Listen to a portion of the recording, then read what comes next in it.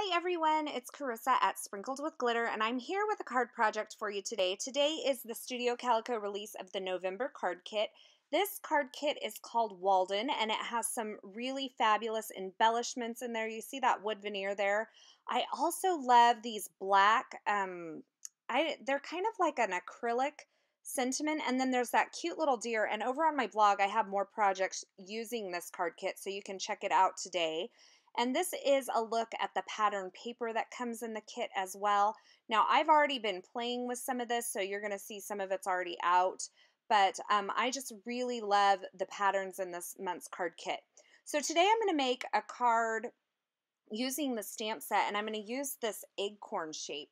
Now, this has a sentiment with it that says, "I'm nuts about you," and it's going to be super fun. So let's get started. I'm going to start by inking up the base. This is the solid base of the acorn with some dark brown Color Theory ink. Now I'm just going around the edge, and then what I did is I stamped it off on a plain piece of white paper, and then I took a kind of not so wet baby wipe and kind of dabbed around the edges to where I'd kind of soften up those lines. And then without re-inking it, remember I stamped off already, I'm going to stamp onto this pattern paper that comes in the kit. I don't often stamp on pattern paper, but this one reads really solid, so it's a really good option for stamping on a pattern paper.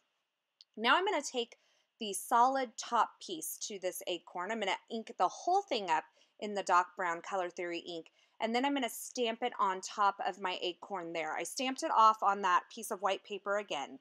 Now I want to emboss over this image, and so what I'm doing is I'm going ahead and heat setting this ink, because if the ink is still wet, it will hold on to the embossing powder, and I don't want it to hold on to this ink. I want it to hold on to the Versamark ink.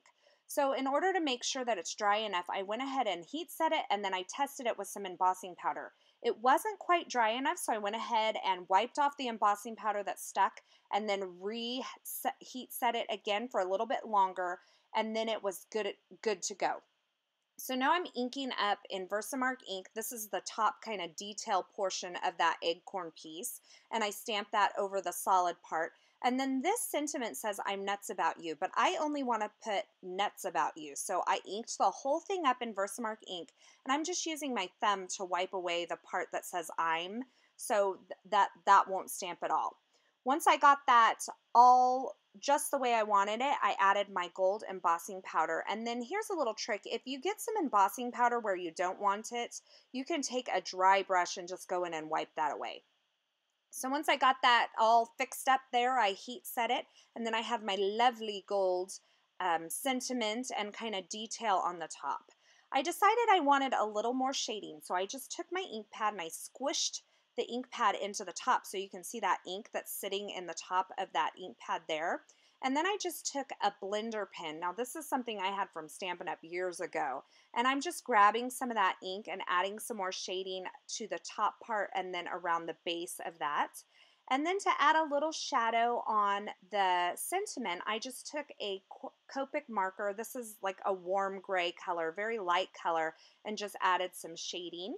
And then I fussy cut my nut out. So now that I have my main focal point done, I grabbed some of the pattern papers from the kit. Now I really love that cork one, but the nut did not stand out enough if I just put it on that. So I'm going to be cutting out some shapes. That tag is from the Tag collection from Studio Calico, their own die set, and I love that. And then I just cut a circle out of that gray wood grain paper. That's another one of my favorite papers from this month's kit. And I took some Neenah 110-pound cardstock and created my A2 card base. That was cut to 4 1/4 by 11, so I scored it at 5 1/2 and then just made a really nice crease at the top. And then I could start kind of assembling all these pieces onto my card front.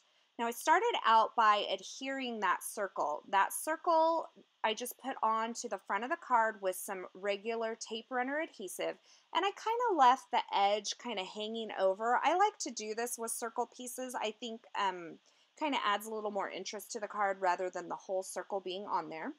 And then I have like this green colored and this plaid pattern paper that I'm just adding with a little bit of Tombow Mono Multi Glue.